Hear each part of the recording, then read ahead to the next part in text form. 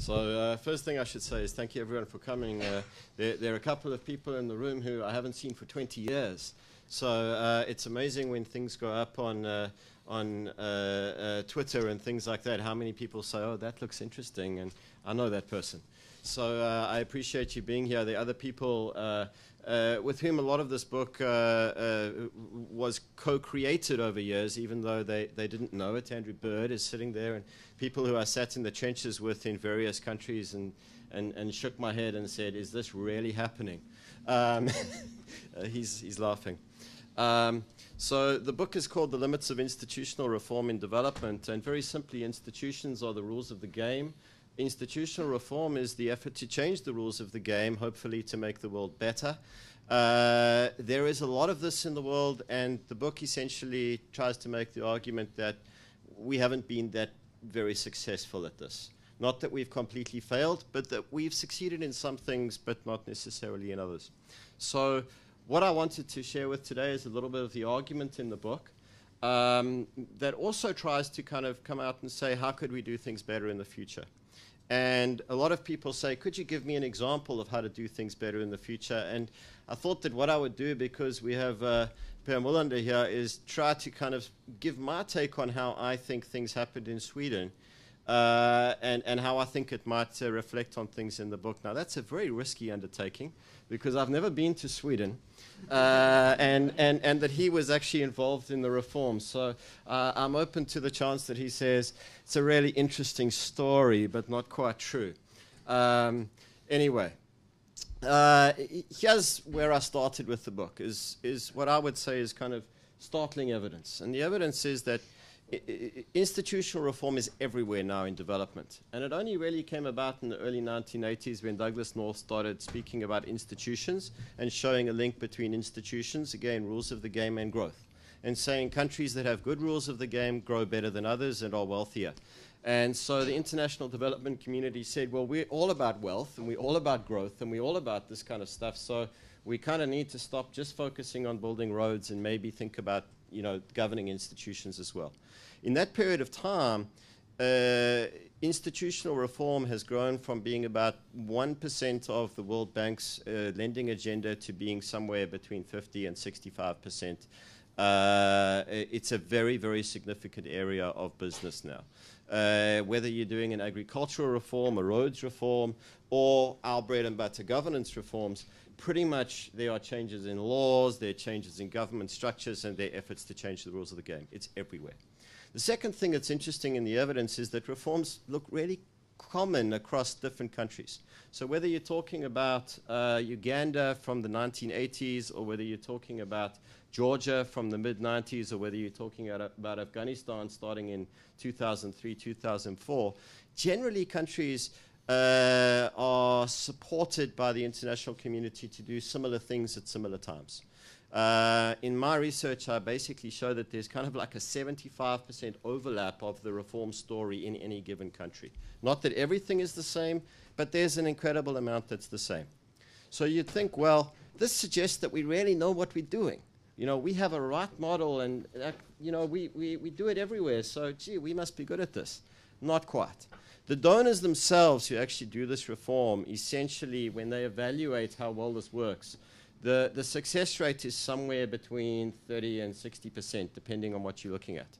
Now, it's not very good to me. You know, in all of the evaluations, there are ways in which the donors speak about this and blah, blah, blah. But essentially, 30 to 60% of the projects don't deliver what they intended to do. Even when they do deliver what the project intends to do, you have to understand that they're saying, well, they managed to pass a law.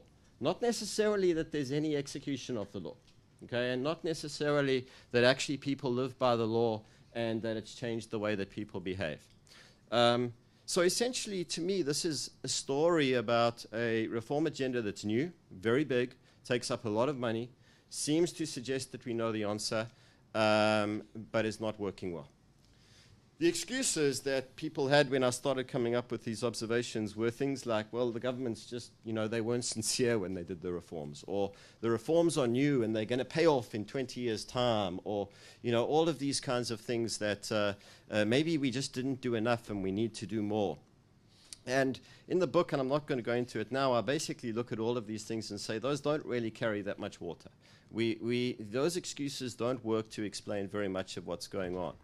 And a new explanation is more looking at the evidence to say it's not that reforms are either countries are going down or going up, it's that they seem to be going like this. So they'll go up for a period of time and everyone says, gee, they're doing really well, and then they'll kind of hit the skids and go down. And then they'll go up again and people will say, well, they're doing really well. The poster child for this is Argentina. Is there anyone here from Argentina? Good, I can, yes, okay. But essentially, you know, Argentina in the 1990s starts off from a very bad place and says we're going to do all of these fiscal reforms and we're going to change the rules of the game and our politicians are going to behave themselves, etc. And the IMF come out and make statements like, you know, these guys are serious reformers and they show the world how to do it. Then in '96 we found out that none of it was real and the country goes back into a slide for a number of years and the IMF start to say they didn't do anything. And then in 2002, the government responds by introducing exactly the same reforms that they did in the 1990s and saying, no, this time we're going to do it better. And the IMF literally comes and says, well, you know, we've got a new administration, they mean it. And then in 2006, we're back again saying they're really terrible. So the idea is there's a signal, but then there's a failure to act on the signal. And the signals are often kind of, we're going to do the best practices. They're really difficult to do, and then we can't implement them, we fail, and then we signal again. I have many, many examples. You know, the problem with reforms as signals is that they are adopted with very little reflection on context. So, you know, you kind of say, well, what is it that you want us to tell you that we're doing? We'll tell you that we're doing that thing. We're not going to spend enough time to see if it actually makes any sense given who we are. So, you know, in Argentina, they committed to doing fiscal reforms, but any student of the Argentine political system would have said these things are not going to work because of the informality in the system. It's not possible. And even, you know, even at the time, there were people saying this isn't going to work, but no one really paid attention. The second thing is they promise complex best practices that take an incredible amount to make work, but then they don't actually provide the things that are required. I use the example of accounting reforms in Africa in the private sector, where if you want an accounting reform to work, you have to have norms of disclosure where businesses actually agree that it's a good thing to share your information with some accountants or auditors, and for those people to determine if you are doing things properly or not.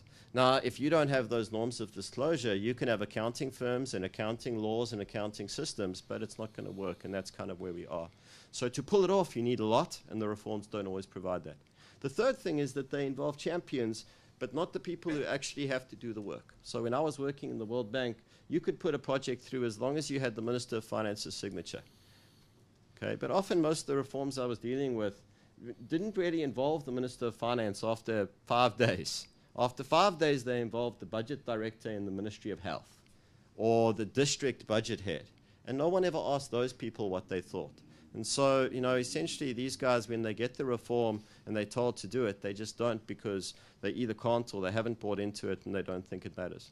So because you put these things together and they deliver, you know, some results, a new law, a new unit or whatever, but, you know, I say you get the what you see is not what you get problem in development. And my best example of this at the moment, I'm doing some work in Uganda. Uganda on record has the best anti-corruption laws in the world. Global Integrity scores them 100 out of 100. Italy is 81. And I'm going to talk about Italy later, so you'll understand why I mentioned them. The problem in Uganda is that Global Integrity also measures the implementation of the law, and it scores 48.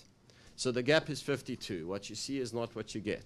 Italy scores 76. The gap is 5. So, you know, I say in Italy, it doesn't look that good, but it is what it is. Uganda, it's a different problem. So, you know, I say the context problem in a picture. Oftentimes you look in a developing country and you say, well, how much reform can we do? Or you don't ask that question and you find that the whole is quite small, meaning there isn't really that much capacity and the political will to do things is not that great. You say, dang it, I'm going to do the reform anyway.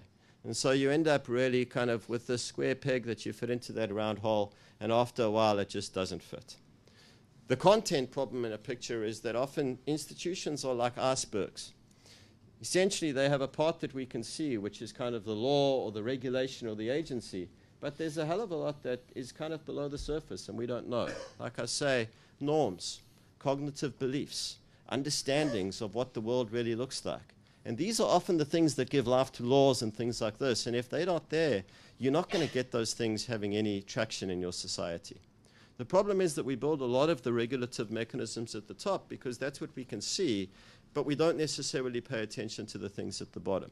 My colleague Ricardo Hausman calls this iceberg tips. They're the kind that sink. Using a diagram also to show the agency problem. There's a circle there and it's got a lot of letters in the circle, and then there's another circle that's open. The one that is colored in is meant to kind of represent the domestic environment in which reform happens, and the other one is kind of the world of the World Bank or the world of DFID outside of the country. And oftentimes what you do is you make sure that you have a Minister of Finance telling you, you know, we're going to sign off on the loan and it's going to work. But what the diagram is meant to show is in the context where you're doing the reform, the Minister of Finance is only one player and you need multiple players.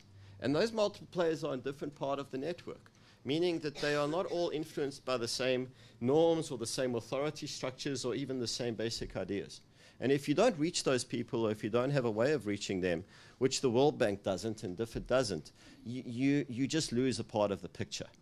And so you lose reach, and you lose any capacity for diffusion or for scaling up, or even for making the thing really work. Now we propose at Harvard and in the book, we say, half of the chapters are kind of this negative picture, and yesterday my former advisor wrote a review of this, and he said, by the time you get to chapter 6, you're going to be really depressed. But carry on and read chapter 7, 8, and 9, because in 7, 8, and 9, I basically say this isn't the story of the whole world. Remember I said to you that even the donors find there are some successes with what they're doing. And when I look at some of the success stories involving donors and involving developing countries in doing this really tough thing of changing the rules of the game, the first thing is that there are some countries that are doing this. But it doesn't work in this way where you get a solution from the outside and you force it in and you don't pay attention to the context and you just get one signature. What I see is a very, very different thing happening. And we call it PDIA, and other reviewers have said, someone said, professors have to have these things with acronyms. Alan Hudson from One, who I guess his life is about messaging, he basically said to me, I can see you don't know anything about marketing. Be that as it may, the alternative is called problem-driven iterative adaptation. And the idea is, what we see is that successes, first and foremost, don't start with a set of solutions where you look at best practice countries and you say, that's what works there, we're going to do it here. It starts with problems. It starts with saying we actually have a hole in the shoe and we need to fix it, and enough of us agree where it is, what it looks like, and that it needs to be fixed. The problem becomes really important because that's where you get the acceptance that people need to look at the institutions that exist and maybe move away from them. That's also the thing that guides the search for solutions that fit into your context. And it's also the thing that builds the energy of diverse groups to work together to actually implement the change. The second thing is that they emerge iteratively. They seldom emerge in one big piece, in one big project, which we would do in the World Bank. You kind of get one bite at the cherry. You have a 4-year project. In that 4-year project, you have to completely transform the way the government works. So everything comes in that one thing. And what we're seeing is actually that's not how it works. They start with a problem, they push into the problem and start to solve that, and they find some things through maybe experimenting, trying things out, and after a few years, they find that leads to the next step and the next step and the next step, and it emerges in a much more endogenous process. The third thing is it involves multiple agents, and it involves multiple agents not just when you get to implementation, but from the beginning. And this is where the idea of distributed leadership comes from, is it doesn't only involve multiple agents just as people who are involved, it involves multiple agents providing leadership roles. And in the book, I speak about a project that I was involved in that really stumped me for a number of years. as a kind of a failed economist and someone who now just is interested in people, I started thinking about leadership, something that I always thought was way beneath me because you can't measure it and it looks very iffy. And I started going to projects that looked successful around the world and asking people, who led this?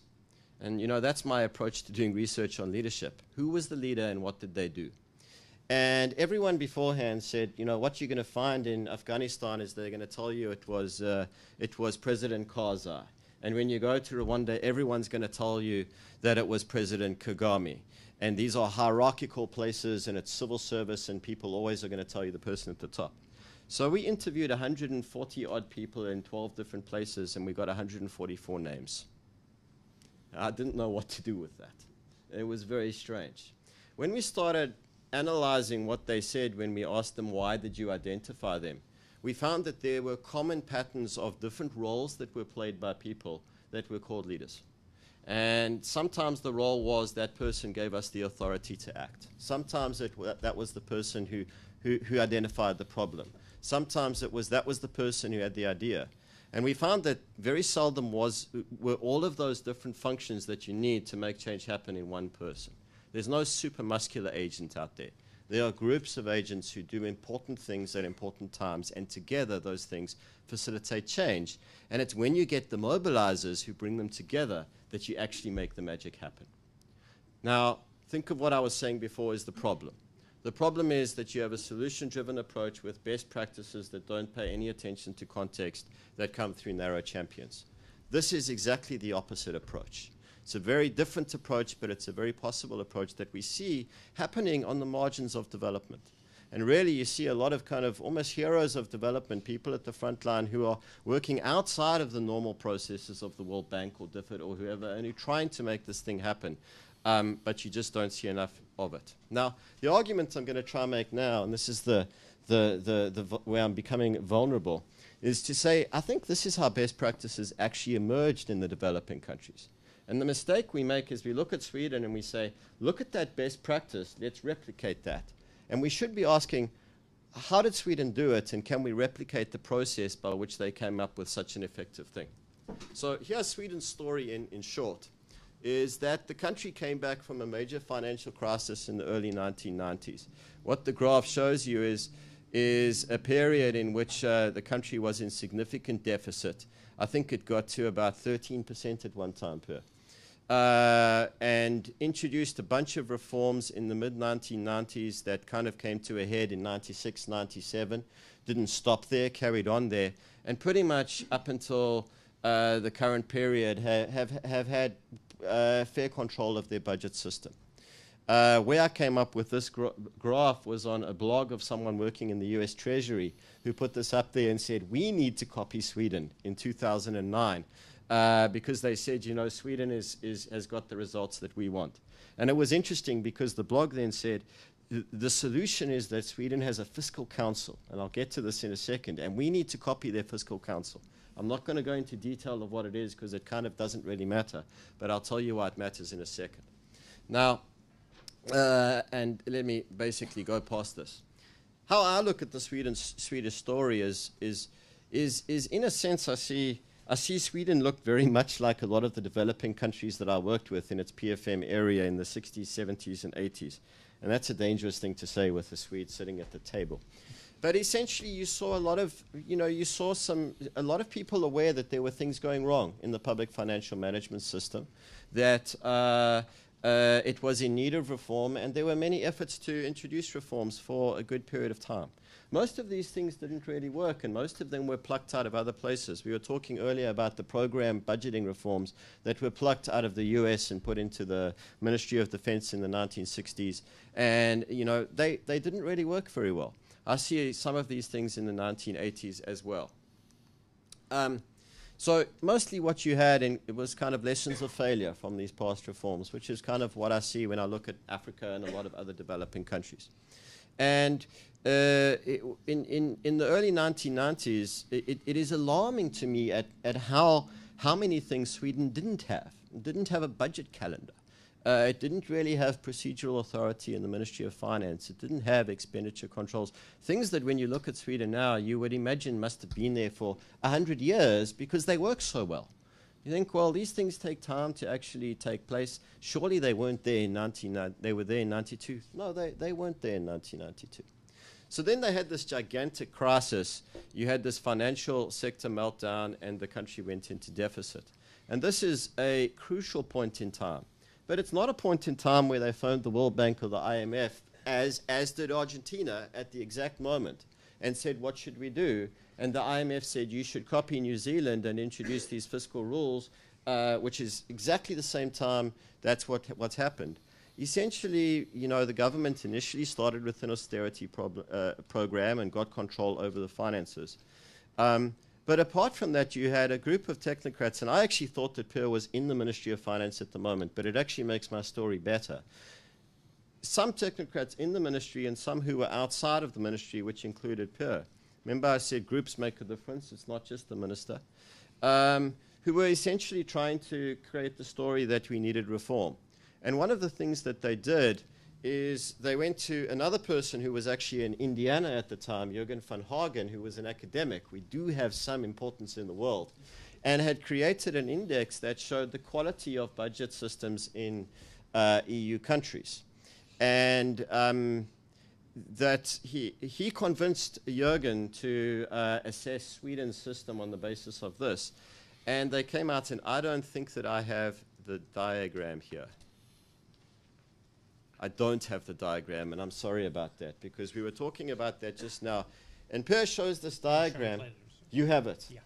That he'll show you just now, that essentially showed that Sweden performed second worst out of all the countries that were assessed. Now, that's interesting, and that's bound to get some attention. But more interesting than that, the country that was just in front of it was Greece, and the one that was just below it was Italy. So it allowed for a very interesting narrative that is bound to help you frame a problem, which is we don't want to be like Italy. And we don't want to be like Greece because we're Sweden, and we always thought we were more like Germany, maybe. And interestingly enough, that is a narrative that helped to create a problem and create some urgency that made it a focal point that allowed them to really get a lot of energy into the reform. From 92 to 97, there were a lot of ideas put forward, passed through the parliament. There was a process of engaging multiple people, learning from the ideas, and essentially in 96, 97, introducing, and I'm moving quickly because I'm taking up time, introducing a new law that actually had a lot of buy-in, that from the beginning would work because it reflected the Swedish realities. It reflected what people in the parliament and people in the government saw as an appropriate and relevant response to the problem that they were facing. And that then in the years to come led to other reforms. We were discussing earlier how in 2000 there was the introduction of some fiscal rule type elements. They didn't come in 97, they came in afterwards when you moved from one thing and then you iterated to the next, and since that time you've moved to others. Now, do you remember I mentioned the commission that this best practice blog said America needs to copy? That said this is really the secret to the success. That only came in 2008. But that is one of the problems of people who look at a system and look at what it looks like now and says, I'm going to judge what made that successful. You often get it wrong. It's the process that led to this that I think made Sweden successful. And if we can replicate that process in developing countries, we'd be much better than trying to replicate what it looks like today. So some lessons. The reforms were influenced by context very deeply. That it was people within the context not only saying we have a crisis, but saying how do we use the crisis and how do we construct a narrative that moves people in a way that they actually do reforms that are going to be pretty deep and pretty painful. And that then allow you to go into what I call purpose of muddling, which is I don't really know what the solution is today, but I'm going to take some ideas and I'm going to work with those ideas and move towards solutions in an iterative process over a period of time, which is what I think has happened in Sweden. Let me move past that and that. and say, what is the implications, I think, for institutional reform in development and the role of indicators and things like this, given that some people in the room might be interested in what's going to happen with development post-2015, and are we going to have a governance indicator where we force every government in the world to behave in the same way? The first thing is, I think, instead of kind of hawking solutions and becoming salesmen of best practice, which I think development has kind of become in many countries, we need to focus on, sparking and supporting local change processes. They're happening all around us. There's so many things going wrong in developing countries that, looking for problems is not going to be that hard. The thing is, how do you turn the things that are going wrong into problems that people pay attention to, like these guys did in Sweden? The second thing is foster these purpose of muddling processes where you find and fit solutions that actually work in that context. Part of the purpose of muddling process involves engaging with the people who are going to have to live with the new rules of the game afterwards. Because if they're not ready to live with them and they don't buy into them, and that's just not just saying, that they feel threatened by them, but it's saying that they actually get it and they actually think this is a good thing, they're not going to work. You're going to end up with Ugandan anti-corruption laws that look fabulous, but a country that has a major corruption crisis every 4 years. Doesn't work. And the last thing I would say is, instead of looking for champions, we need to be building change communities. People like Per in a research agency, people in the Ministry of Finance, people potentially in the other ministries around government, and yes, maybe even academics in Harvard or in elsewhere in the USA. Create communities of people, because you don't know where the idea is going to come from. You don't know where maybe the money will come from. And you don't know who's going to provide you authority in that moment where, if you don't have the authority to push through, the reform dies. You need to have those groups and you need to build them. And this is something that I think the international community could do. Now, in the title I said, what is the role of indicators? And you'll see in the rest of the slide, I have no role of indicators. And one of the reasons why I have no role of indicators is because my critique is of reforms as signals.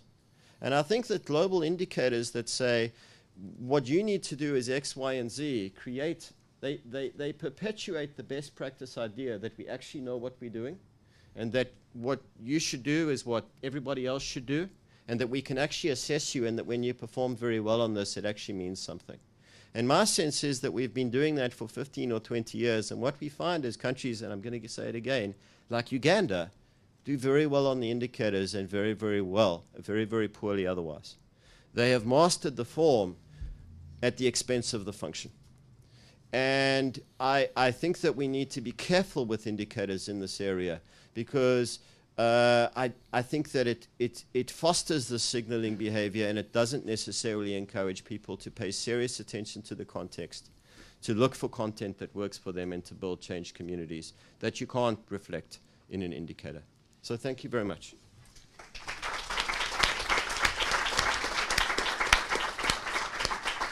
And please buy the book.